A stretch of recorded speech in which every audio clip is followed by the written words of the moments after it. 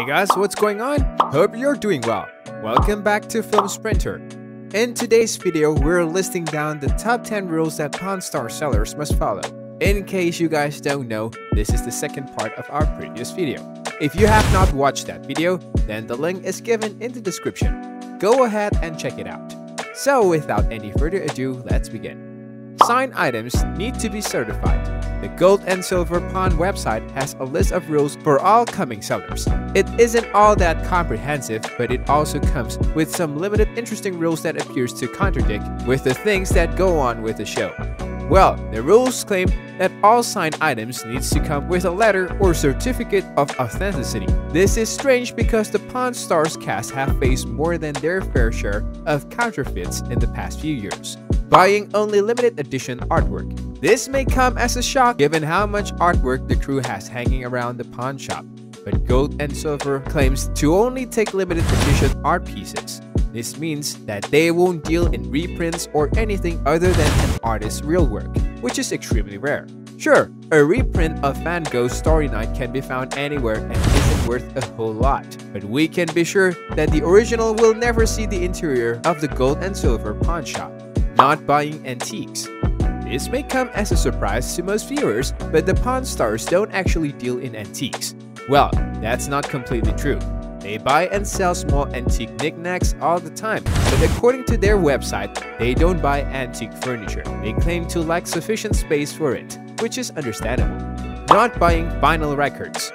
Vinyl may have created a small comeback among those who insist on loving the actual sound of a needle scratch. And this is definitely going to prevent the contents of a garret or basement ending up in their showroom. It is also very true that while records can hold sentimental value, the semi-rare ones aren't going to be valued a lot. Now, if the record is signed, this is a completely different story, but it will depend on the seller to verify that the signature is accurate.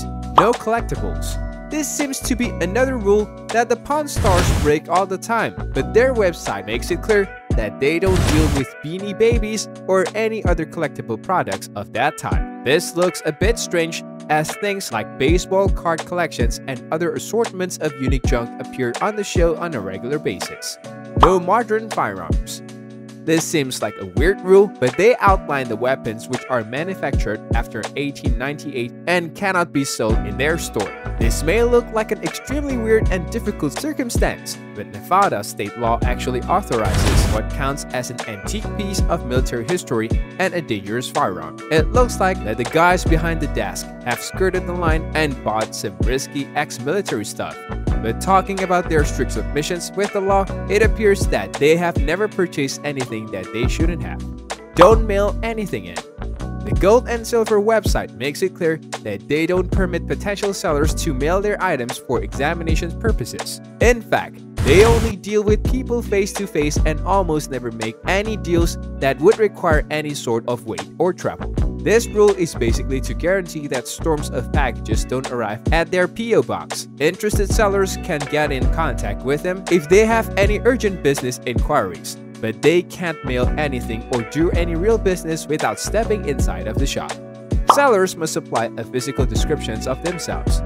This sounds like a very bizarre rule and one that might scare off some sellers, but the pawn shop is actually compelled by law to take down the descriptions of the seller along with some of their basic information. This should be a normal process to anyone who has ever had any dealing in the pawn business. However, it's always a little unnerving. They do this because they should have purchased false or stolen goods that can provide the authorities with the descriptions of the offending party. Pawn Stars don't deal with customers anymore. This will be a major setback for those who are looking to get their 15 minutes of fame along with a few $100s for their business. In short, the Pawn Stars are not allowed to deal with regular customers at this point, as it would increase the number of unreal offers put in by many people who are wishing to get an opportunity to meet the stars. Sellers make the first offer. This is pretty common practice for most pawn brokers, but at Gold and Silver, the seller always has to make the first offer. Audience members will notice that Rick always asks someone how much they are looking to get their special item and never proposes a price. This is because they don't want to harm a purchase by suggesting an incorrect number and giving clients illusions of greatness. Helping the people behind the counter to make the first move is usually problematic in these things, but customers should have come prepared with the rough calculations of what they're looking to get for their thing. Alright, that's it for today. We will see you in our next video. Thanks for watching.